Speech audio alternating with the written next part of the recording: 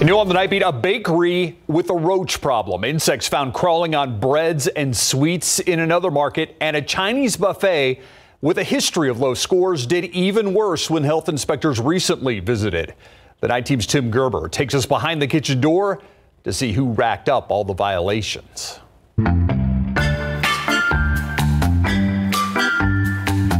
Grand Buffet, located in the 600 block of Southwest Military Drive, makes a repeat appearance with a low score of 67. That's 11 points worse than the score that landed them on BKD last summer.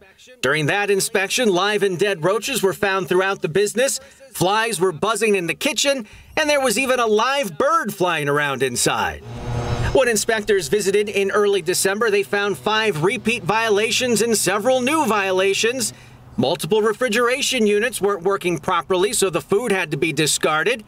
More food on the buffet line needed to be tossed out for either being out of temperature or being out for too long.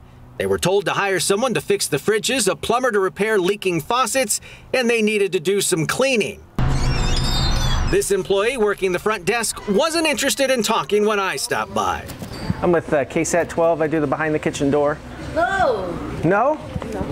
Why not? It's okay. So no comment? It's okay that you had a 67? 67? No. Okay. A re-inspection was ordered.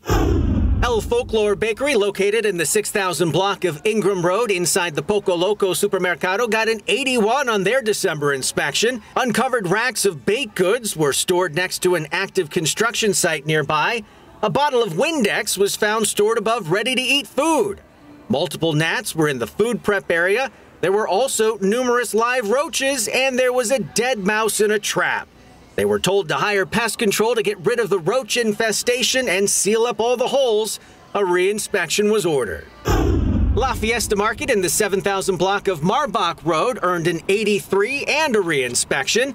Uncovered cheese was stored next to uncovered raw meat in the meat market prep area. There was no running hot water in the produce area, another sink wouldn't turn on, and the hand-washing sink had no water. The inspector found gnats flying around inside the bread case and crawling on the bread and sweets in the case. They were ordered to sell only pre-packaged bread items until the case was cleaned out and sealed up to keep insects out. Tim Gerber, KSAT 12 News.